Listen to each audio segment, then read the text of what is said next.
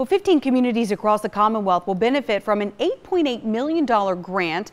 Of those communities, one in Central Virginia is set to receive $700,000 to help revitalize the area. WSLS 10's Magdala Lusant explains how Amherst County plans to use its grant money. The Carlsons have lived on Main Street in Old Town Madison Heights for 40 years.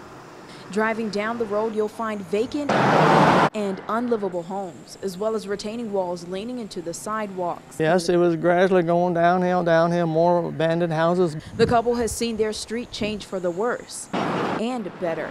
We're excited about it. Yes. Yeah, yes. we want to get some of the houses improved around here, and when some of the houses get improved, then other people come in and improve other houses, so the whole neighborhood gets looking better and just improves the whole character of the neighborhood. Approved by the governor, Amherst County will receive $700,000 to work on the Phase 2 part of their improvement project. And so long as we demonstrate progress in spending that, which shouldn't be too difficult, they'll approve the remaining $500,000 for us in the following year. The Phase 1 project was completed a few years ago, where several homes were rehabilitated or rebuilt. In spring 2018, Phase 2 will fix the falling retaining walls, and for safety, they'll move the telephone poles off the streets. We're just trying to help Old Town Madison Heights improve its appearance and begin a bit of a renaissance.